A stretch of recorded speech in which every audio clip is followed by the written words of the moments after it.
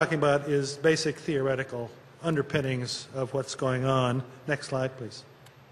So I'll give you a brief review. I'm going to concentrate on galactic cosmic rays in this talk because they're probably the most important as far as the consequences are concerned.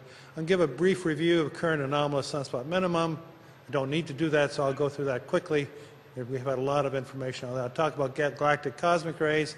And I will try to summarize our current view of the basic physics and point out that right now we are just beginning to see the cosmic ray increases that we expect, and so any detailed interpretation is probably premature at this stage. So I'll try and discuss how that might go and discuss some implications. Next slide. So what I'm going to talk about today is the galactic cosmic rays, which are illustrated in this slide. The protons and helium. The dashed line is an indication of transient solar particle events, which also play a role. This is the cosmic ray intensity seen outside of the Earth's magnetosphere, and this entire turnover at low energies is what we call solar modulation of galactic cosmic rays caused by the solar wind flowing out from the sun. Now these galactic cosmic rays are the environment of the Earth, are a significant part of the Earth's environment in space, and it's important to understand what it's likely to do in the future, particularly with respect to man's exploration of space. This is a significant hazard to man in space. But also, we would like to understand how this change occurs so we can use proxy indicators of cosmic rays in the past to try and see what the sun and climate was doing in the past. The current sunspot minimum, my position is that it's a great opportunity for us, unless it really gets bad, for us to study these phenomena in a new parameter regime and hopefully understand the whole process a lot better. Next slide. So we're talking about the heliosphere. This is a poor man's drawing. We have the sun, the solar wind flowing out, the magnetic field, and we have the outer parts of the heliosphere. And the idea is that the galactic cosmic rays come to us from the galaxy. They're pretty much impeded till they get to the contact surface and possibly even inside of that. And mainly the solar wind inside, in the inner parts of the heliosphere, tries to keep the cosmic rays out, but they leak in along the magnetic field and to some extent across the magnetic field. As Frank pointed out, the current models are beginning to show us that there is almost certainly significant changes in the cosmic ray intensity between the outside interstellar medium and the termination shock, which is called the heliosheath. This is called the heliosheath. And the models do show significant changes there, and that's perhaps, or as Frank was saying, that may be a big player in all that's happening. Next slide. So this is I just want to show you the complexity of this region. Please don't try to interpret it all.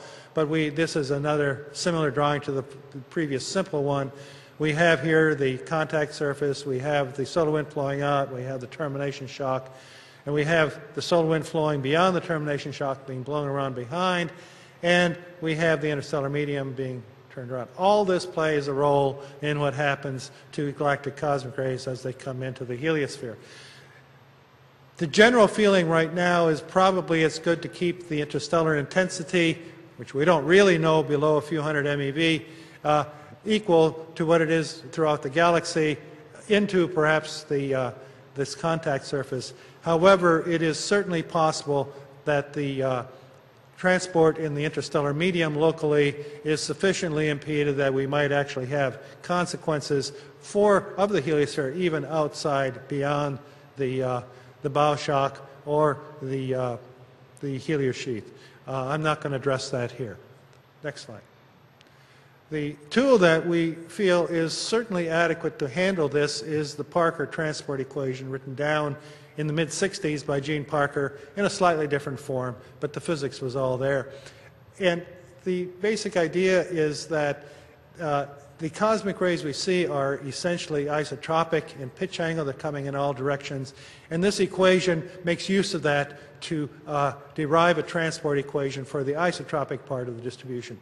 places where the anisotropies are large, this is not the proper equation to use. But for galactic cosmic rays in particular, and indeed the anomalous cosmic rays, that's not an issue. So this is the equation we feel gives the behavior. This term here involving the divergence of the flow velocity contains all of the energy change. The electric field, the effects of the electric fields in the heliosphere changing the energy is all contained in this divergence of U because in MHD the magnetic field and the flow velocity determine the electric field. Added here are the drift velocities, which I'll discuss later. This is the gradient and curvature drifts. And I want to emphasize here, if I forget to do it later, that the major transport terms bringing the cosmic rays in are the diffusion, this is a random walk of the particles through the turbulent magnetic field, and these gradient and curvature drifts. Both of those transport effects depend essentially on the inverse of the magnetic field. As the magnetic field gets weaker, the drift velocity and the diffusion become more rapid, so the cosmic rays have much more easy access. That's a big player in what we think is happening. Similarly, this is the solar wind convection velocity here. It's the radial flow of the solar wind, and that also appears to be quite low, and that is the thing that also that acts to impede the particles from coming in as well. So we have basically two major effects. Well, there are three if we look at it a different way. I'll show you that in a minute. But the drift velocities, the diffusion coefficient, which depend both get bigger if the magnetic field gets weak, and the flow velocity of the solar wind. Next slide. So this is a cartoon illustrating these effects that come from the Parker equation. In this, I would call this, I guess, an amber line. These are the drift velocities for the cosmic ray particles. They depend on the sign of the magnetic field. In this particular diagram here, the outer magnetic, the northern heliosphere magnetic field is outward from the sun. The southern hemisphere, the southern component is inward toward the sun, and the drifts have this sign. They come in over both poles and they move outward along the current sheet. If we go to the next sunspot minimum, the drifts are in the opposite direction. They come in along the current sheet, and this has been discussed by previous authors. This is based on solid physics. These are physically very sound properties. The particles at the same time are meandering or random walk in and out of the heliosphere. Most of them come in for a while and go back out. Some make it in far to be seen. Okay, so I'm sorry. The other thing shown here is the outer boundary, which in all of the simulations that I'm going to talk about is taken to be a sphere corresponding roughly to got it on a block here. The heliopause, and we do carry our calculations out through the heliopause, but in this rather simplified geometry. The geometries are getting more complex as time goes on, but I'm not going to discuss those in detail. I'm going to go into the basic physics here. Okay, so we're solving the Parker equation in this quasi-spherical geometry, but it's clearly not spherical. We have this current sheet, we have the drift velocities, and we impose outside at this outer boundary the presumed galactic cosmic ray intensity, which is assumed not to change in time. All the time variations come from changes in the solar wind. By the way, that's almost certainly a good approximation for any changes on less than about 10,000 years. Next slide. So this is a slightly more complicated version of that figure. You've seen Rick Lesky showed this earlier. This shows for the opposite sign of the magnetic field from the previous one. This is where the designation is QA less than 0. That means the southern hemisphere magnetic field is out from the sun, corresponds to the present sunspot minimum. The particles come in along the current sheet and are ejected over the poles. Again, these are gradient and curvature drift motions, very well understood. And this is a diagram, three-dimensional projection of the current sheet showing the up and down wiggles, which are shown in projection here. And this whole structure arises from the fact that the dipole, or the field which gives rise to this, has an axis which is inclined to the rotation axis of the sun. Above this current sheet, the magnetic field is a Parker spiral in one direction, and in the below the current sheet there another sign. And if you're on a spacecraft that is sitting at a given point, as this structure rotates with the rotation of the sun, you are alternately above and below the current sheet. If you're below this angle, this is for reasons which I forget, called the tilt angle, although it's clearly not tilted. It is tilted right at the sun, but this is what I call the degree of waviness of the current sheet. So again, the particles come in along this and are ejected over the poles at the present time. Yes? Next slide. So we can solve Parker's transport equation. There are a number of very sophisticated solutions to this. This is one of the simpler ones. This was just done a few years ago with a code that I own. I've shown the anomalous cosmic rays just for contrast. The anomalous cosmic rays are accelerated, we think, in the vicinity or near or perhaps in the heliosheath, but they're not coming in from the galaxy. The galactic cosmic rays are coming in from the galaxy. There's a possibility of some increase near the heliospheric termination shock because of a moderate acceleration if they undergo there. But basically, most of the time you expect the cosmic rays to continue to increase beyond the termination shock. Prior to some 20 years ago, people would carry this model only out to the termination shock, but now we know that considerable modulation occurs beyond, and Frank was emphasizing that in his talk earlier. Next slide. This is a little bit more detailed drawing of the same thing for one sign of the magnetic field here, and for the opposite sign, this is the current. And you can see that at, trying to see what this is, boy, let's see, yeah, different energy particles plotted as a function of radius. Again, at the lower energies, there's clearly significant increase in the cosmic rays as we go from the termination shock to the boundary. Next slide. Observations on Voyager, in some sense, confirmed what I'm talking about, in other senses did not. These are the anomalous cosmic rays. Ignore the energies. There was a mislabeling of the slides. These are anomalous cosmic rays, which clearly were doing weird things in the outer heliosphere. We still don't fully understand this. This is a debate. But the galactic cosmic rays, if you take account of the fact that there are temporal changes occurring in the solar wind, this is not too far of a dependence if you took it as the radial dependence, although it's just time. This is a combination of radial and spatial dependence. There's no obvious difficulty with the galactic cosmic rays. Next slide. This is a classic old cosmic ray modulation calculation of neutron monitors. This is the observed climax neutron monitor for two successive sunspot minima. You see the alternation of the sharply peaked and the more rounded peak. And this is a crude model of the same thing, where the only thing that was changed was the sign of the magnetic field and the tilt of the current sheet. And you can see that the intensity was a sharper maximum for current sunspot cycle, current sign of the magnetic field, and more flat. And this was thought to be a reasonably good confirmation of the basic ideas. Next slide. So this is, again, a longer time period, climax neutron monitor. You can see this alternation again, where with the magnetic field, where the magnetic field changes sign every 11 years, where the magnetic field was positive in the outward from the sun. In the northern hemisphere, we have broader maxima in the cosmic rays and sharper maxima, and we're still waiting to see what happens. Unfortunately, climax was shut down by the funding agency, and I haven't updated this slide. Next. So the general picture at this point seems to be working well. Increasingly sophisticated numerical simulations have appeared in the last decade. 3D, time-dependent heliosphere, very, very sophisticated, including the evolution of the turbulent fluctuation causing the random walk or diffusion of the cosmic rays.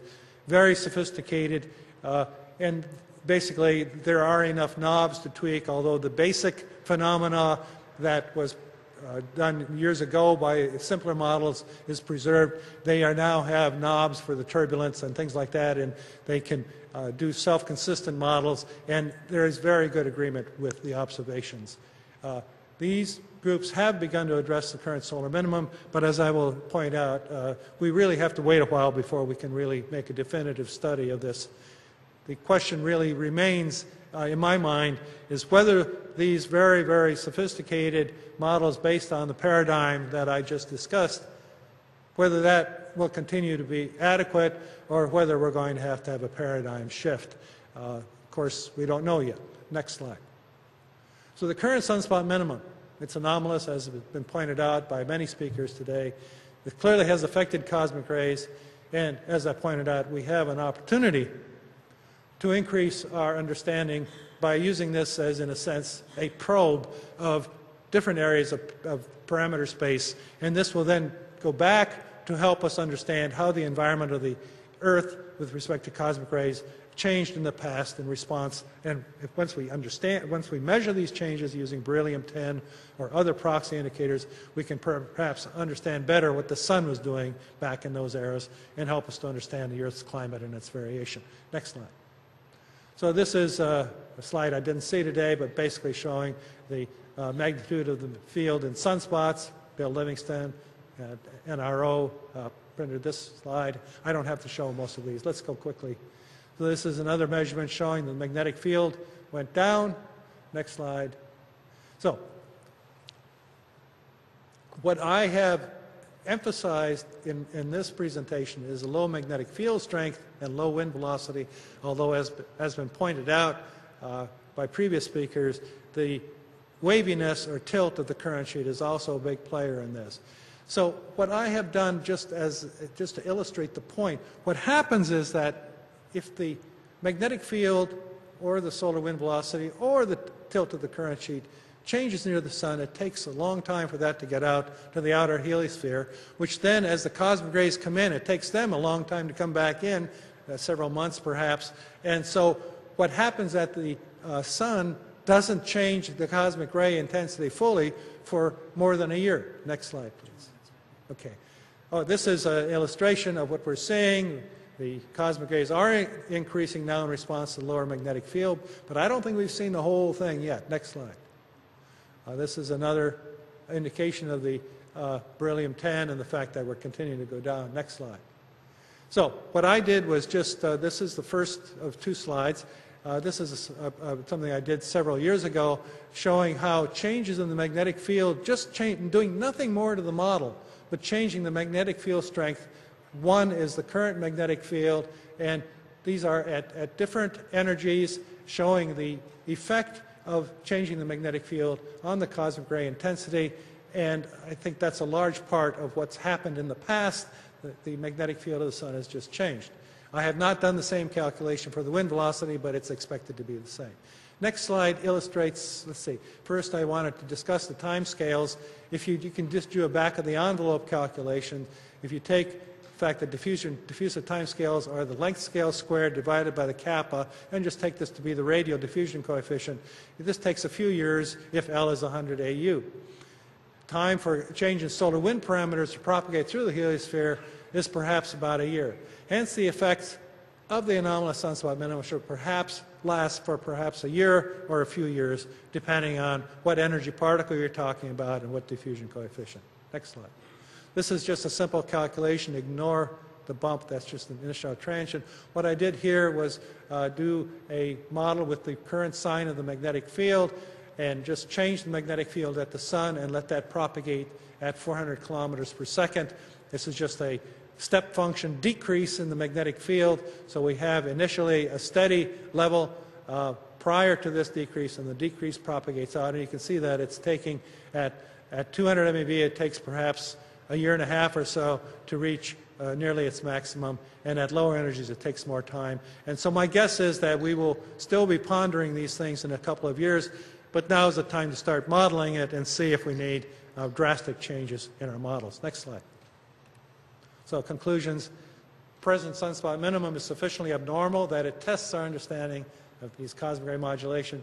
We should seize this opportunity to increase our understanding of solar modulation by exploring previously not observed parameter ranges and then understanding the sun and the history of the solar system better. Thank you.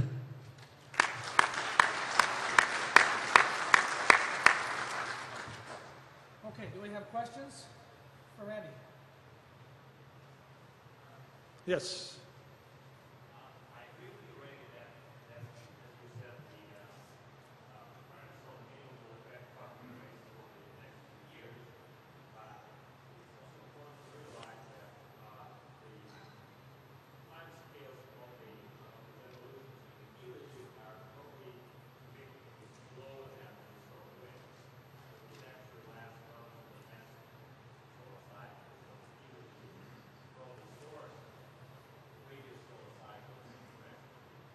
Yes, the comment was that I should be aware that not only do we have to carry these changes out into the to the boundaries of the, to the termination shock, but beyond into the heliosheath, and some of these effects can last for more than years, maybe a decade or so. That's true, but the major effects, I think, are in this model, Vladimir, because in this model I do have a slow solar wind beyond the termination shock, and it slows down even more. I do have a wall similar to the one that you've proposed, and so I'm thinking maybe a few years, but certainly some effects we'll be seeing for longer.